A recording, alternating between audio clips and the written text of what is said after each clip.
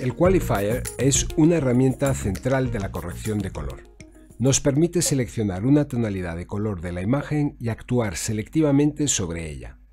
Se utiliza habitualmente para actuar sobre los tonos de piel o para modificar el color de algún elemento del decorado o el vestuario.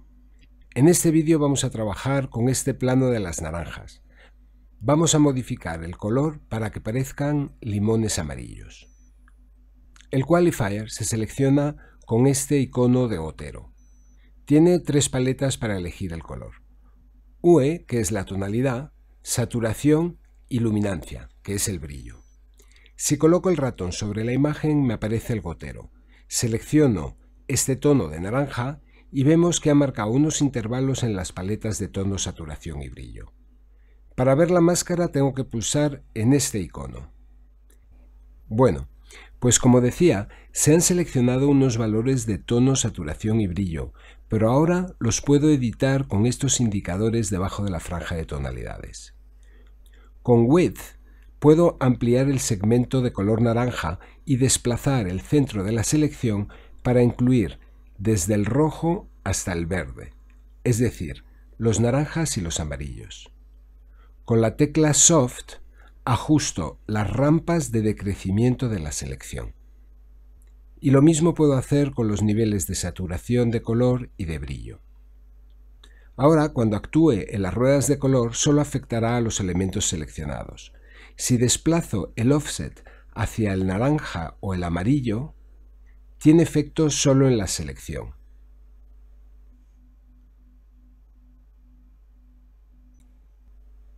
Con este icono hago reset en el Qualifier y con este otro reseteo las ruedas de color. Vamos a ver ahora otra forma para hacer lo mismo. Con esta flecha puedo cambiar el modelo de análisis con estas cuatro opciones.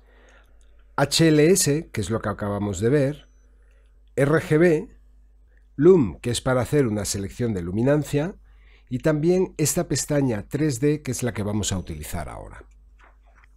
En este caso no se selecciona un único color, sino un rango de tonalidades cromáticas. En la pantalla puedo dibujar un trazo sobre los distintos tonos de naranja que quiero seleccionar.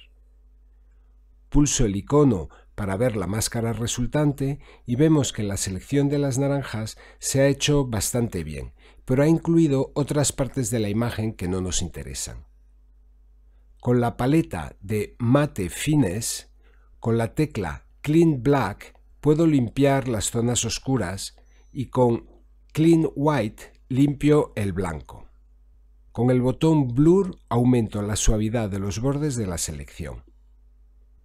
Con esta herramienta la selección funciona mejor.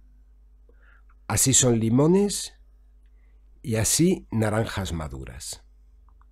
También puedo combinar el Qualifier con una máscara del menú Window para que la corrección de color no actúe sobre otros elementos de color naranja de la imagen, como por ejemplo la falda de esta chica apoyada sobre la mesa.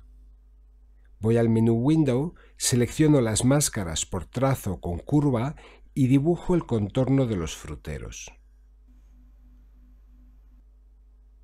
Ahora la falda de la chica ha quedado excluida del efecto.